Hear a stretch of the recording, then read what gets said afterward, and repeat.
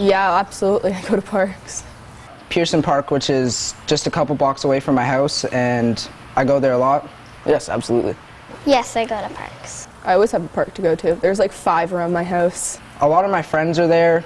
Visiting parks, it's usually very nice, and you get lots of vitamin D, and you get to see many animals and birds and hear nice sounds, and it's very comforting. Well, I like to fish. A lot of my other friends like to count the trees. We usually have a game of whoever can count the highest number of trees.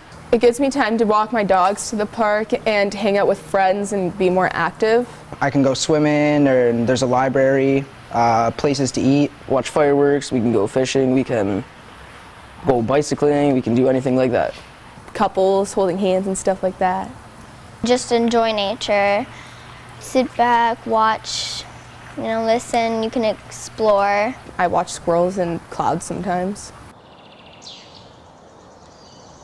You can't watch TV or play video games or stuff a lot of kids nowadays like to do. You can't play video games, and you can't Instagram or Facebook or anything like that.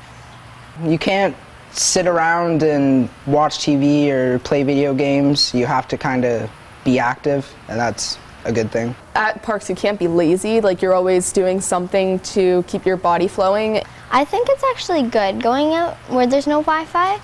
A lot of apple trees.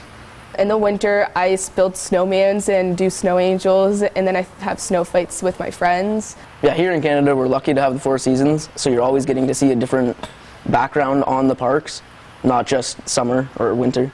You see fall and spring and everything in between. I think people should spend some time outside, just because then you'll absorb nature more, and you'll actually be a part of nature if you're outside. Fresh air is good for all of us, doesn't matter who you are. In the fall, I always jump in leaf piles. People might not go outside because of allergies. I think people should spend time outside, because not too many people nowadays do. And the ones that I do see outside are all saying, wow, ooh, look at this. And it's not just a normal, regular thing they see every day. I would just say, hey, let's go to the park and go to the splash pad or something and not stay inside. Not a lot keeps me from going outside. Doesn't matter if it's raining, snowing, if it's cold or really hot, I still go out. I think it is very important to protect some parts of the world, because we don't want too much overdevelopment. A lot of places that are being cut down, like forest-wise, they have a lot of species that aren't anywhere else in the world.